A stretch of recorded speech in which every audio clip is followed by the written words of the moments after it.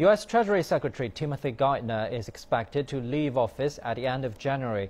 He has been a tough negotiator in the debt talks with the U.S. Congress and a tough talker on China's currency policy. Jessica Stone takes a look at his time in office and possible replacements. When Tim Geithner leaves the U.S. Treasury Department as Secretary, he will have steered the U.S. economy through some of its most challenging times in a generation. Mary Burke Baker spent 6 years on the Senate Finance Committee, which vets Treasury Secretary nominees. That will be a significant part of Secretary Geithner's legacy, was his role in helping the United States economy come out of the economic crisis and into economic recovery.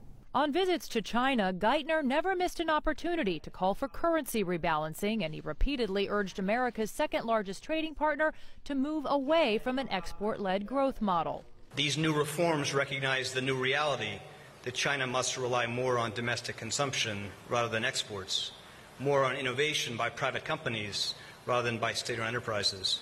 Whoever takes over as the new U.S. Treasury Secretary will have to almost immediately contend with at least 3 new financial deadlines coming out of Congress, not to mention continuing to manage the U.S. economic recovery. Larry Fink, CEO of BlackRock, the world's largest asset manager, is being reportedly considered to replace Geithner.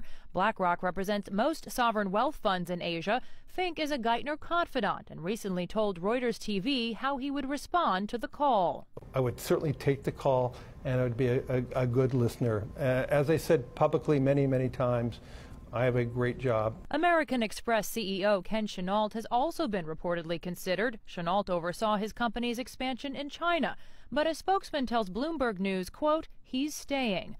Leading the pack for Geithner's replacement, Jack Lew, the current White House chief of staff and a public servant for most of his career. 2013 is the big year for tax reform.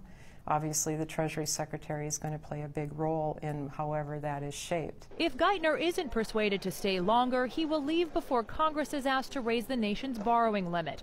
Baker warns that his successor's nomination could be yet another pawn in that fight. Jessica Stone, CCTV, Washington.